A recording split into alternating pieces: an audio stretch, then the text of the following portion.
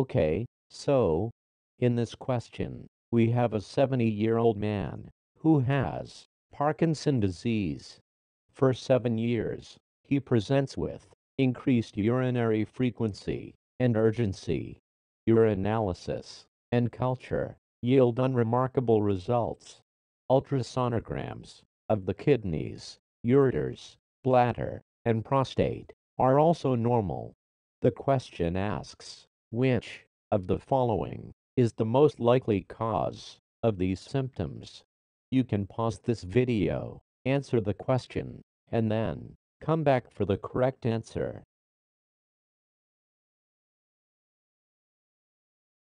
Okay, the correct answer here is C.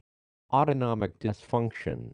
Parkinson's disease is primarily a disorder of motor dysfunction, traditionally characterized by tremor, bradykinesia, and rigidity. Being a neurodegenerative disease, it follows a progressive and protracted course that gives rise to significant disability.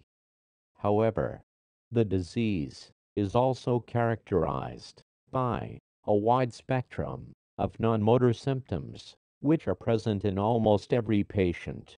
Depression is the most common of these non-motor symptoms. Others that may be noted include cognitive impairment, sleep disorders, dysautonomia, which includes urinary dysfunction, pain, and fatigue,